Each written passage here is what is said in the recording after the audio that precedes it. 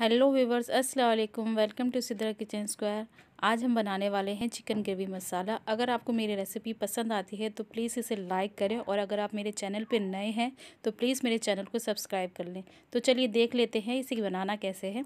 इसे बनाने के लिए मैं हाफ़ के जी चिकन लिया है। इसमें हम डालेंगे 1 चम्मच अदरक और लहसुन का पेस्ट, 2 टेबलस्पून डालेंगे हम इसमें फेटा हुआ दही,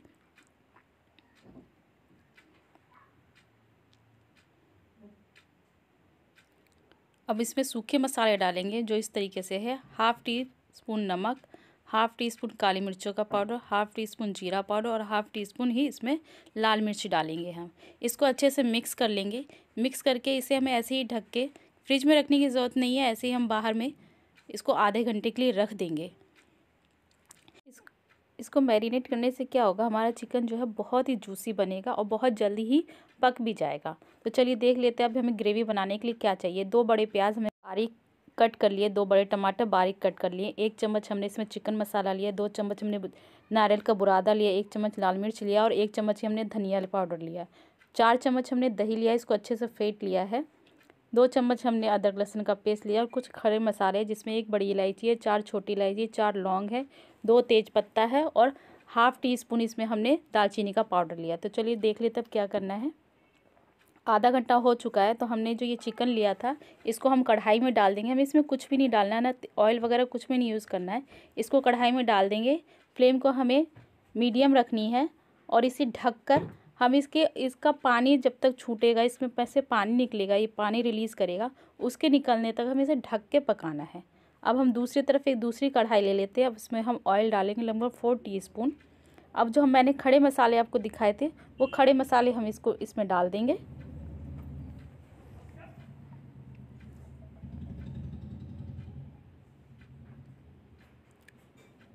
इसको हल्का सा हमें सौते कर लेना है और इसमें डालेंगे हम अपनी प्याज बारीक कटी हुई।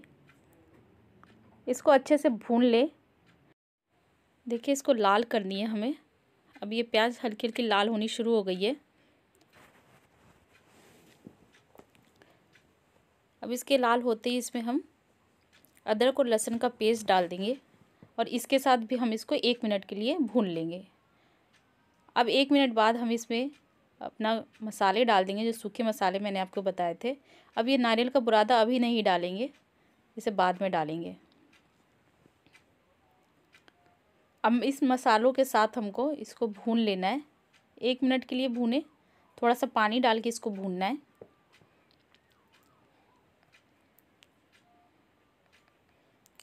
पानी ऐड कर लिया हमने, ऐसे ही मिक्स करें। देखिए भुन गया। अब इसमें हम 2 चम्मच घी डालेंगे। घी डालने से क्या होता है, इसमें बहुत ही अच्छी खुशबू आ जाती है और इसका फ्लेवर भी बहुत ज़्यादा इन्हेंस हो जाता है। देखिए मसाला देखिए भुन चुका है। अब इसके अंदर हम दालचीनी का पाउडर डाल देंगे। दालचीनी का पाउडर डाल के इसको मिक्स कर ले। देखिए काफ़ी तेल छोड़ चुका है। थोड़ा सा पानी डाल देंगे हम ग्रेवी को पकाने के लिए। इसमें बारीक कटे हुए टमाटर डाल देंगे, जो 2 हमने बड़े टमाटर लिए थे। इसको मिक्स कर लें। अब इसे हम ढक के पकाएंगे 5 मिनट के लिए। 5 मिनट में इसकी ग्रेवी तैयार हो जाएगी।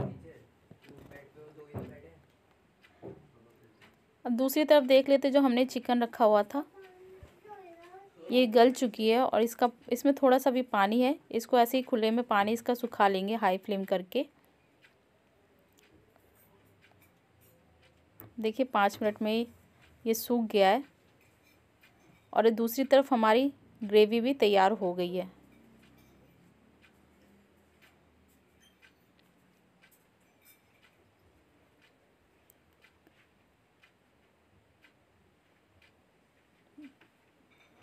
अब हम क्या करेंगे, इस ग्रेवी में हमने जो चिकन भून लिया था इस चिकन को हम इसके अंदर डाल देंगे। अब हमारा मसाला भी तैयार है, चिकन भी हमारी गल चुकी है, तो हम इसे मिक्स करेंगे और ज़्यादा देर के लिए 5-7 मिनट के लिए ही इसको पकाएंगे और ये अच्छे से पक जाएगा। हमारा बहुत ही 15 मिनट के अंदर हमारा चिकन बनके रेडी हो गया है। अब इसके अंदर लास्ट स्टेज पे दही डालेंगे हम। जो हमने फेंट के 4 चम्मच दही डाल रखी हुई थी उसको हम इसमें डाल देंगे।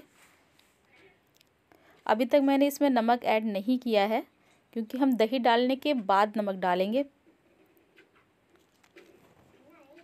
अब इसमें हम नारियल का बुरादा डाल देंगे।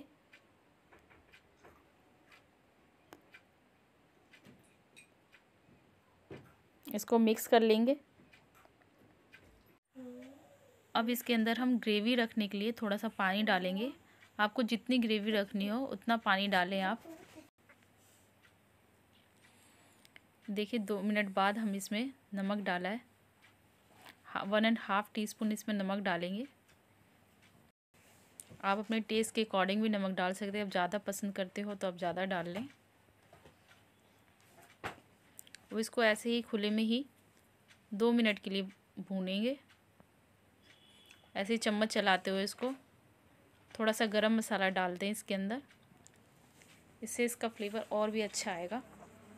अब इसको मिक्स कर लें।